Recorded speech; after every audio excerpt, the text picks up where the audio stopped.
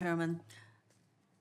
Director Haynes, you have acknowledged Russian interference with our upcoming elections. In another area, I am wondering whether the intelligence community was able to identify Russia's use of social media to put out messages that the Maui wildfire was caused by government, or that the Maui community should not trust FEMA. Was the intel community able to identify Russian use of social media in this regard? And this is an important question because I can, of course, as we experience so many more of these kinds of massive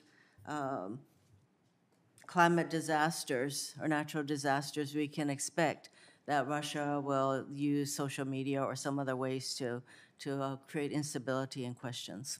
Yeah, thank you very much for the question, ma'am. And I don't remember, so we will get you an answer to that. Yeah.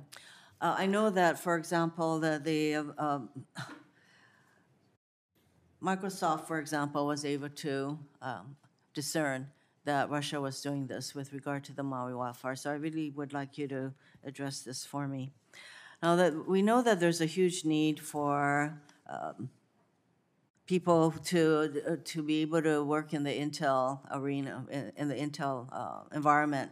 And so both of you, we know that there's a huge need for that. And for General Cruz, the Pacific Intelligence and Innovation Initiative is working to create a local skilled workforce to meet DoD's demand for cyber and intel professionals in Hawaii. There's a huge need in Hawaii for people with this kind of background. How is this working, and how are you also resorting to AI and other means of making your intel collection more efficient and effective? Because there's a huge need for people with this kind of background, but we don't have those people yet. So can you respond to those two questions? Certainly. As mentioned, I've done several assignments to include 2016 to 2019 as the Director of Intelligence at U.S. Indo-PACOM and Camp Smith, and personally participated in several recruiting events with local universities and in partnership with the National Security Agency and DIA, lots of recruiting, even down into the high school level, to build some local recruiting and local workforce, and then in partnership with the intelligence community, working to develop centers of academic excellence and a recruiting pool as well. So it is absolutely critical. I do not believe we'll be able to fully man the intelligence requirements on island without doing local recruiting and being able to develop the workforce, and the local partners have just been absolutely tremendous. So to your answer there, it's critical to do. We are investing in additional STEM and cyber pay where those kind of skill sets are required, but to your point, we have skill sets that we need all across the board. On the artificial intelligence question about how do we become more efficient, I think what you'll find across the intelligence community is that we are applying AI, and in closed session we can also talk about counter AI, but how can we be the most effective and the most efficient? I'd be happy to walk you through a couple of very specific examples that the Defense Intelligence Agency is currently doing. And then right now we're looking at how do we partner with NGA, NRO, NSA, and DIA to bring almost a system of systems to be able to queue and be much more effective and much more efficient in how do we collect and how do we assess what we're collecting. Thank you. Director Haynes, you acknowledge that we have critical infrastructure in the private sector, i.e. our electrical grids that are subject to cyber attacks. And you noted that you spent quite a lot of time in this area talking, I suppose, with the state people and the private sector who provide these kinds of grids. But you noted that good cybersecurity practices, such as something as relatively simple as updating the passwords, would be very helpful. Do you know if this is happening, and do you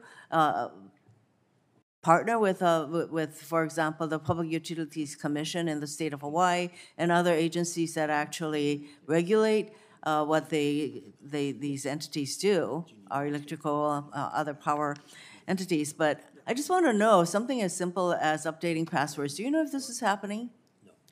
Yeah, so we are not working directly with sort of the utility companies across the United States. It's really DHS in the form of CISA and the Department of Energy and others that are doing that. And we support their work by trying to make sure that they have the intelligence they need to provide warning, but also then to better understand what the questions are that are coming from utilities in this space. And my understanding is that they are working very hard with them to improve their cybersecurity practices, patch vulnerabilities, deal with these issues. But it is just more an observation from our perspective that as we're looking at the attacks that are occurring, particularly against industrial control systems in the country, that the vast majority of them would have been actually prevented if it weren't for those kinds of cybersecurity practices not being what they need to be, and instead using default passwords, weak passwords, not patching the vulnerabilities that are publicly available, and so on.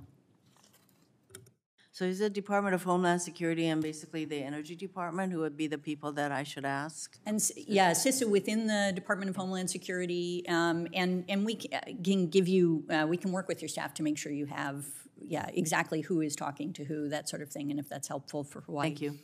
Thank you, Mr. Chairman. Thank you, Senator Hirono. I will recognize Senator Scott, but I will depart shortly for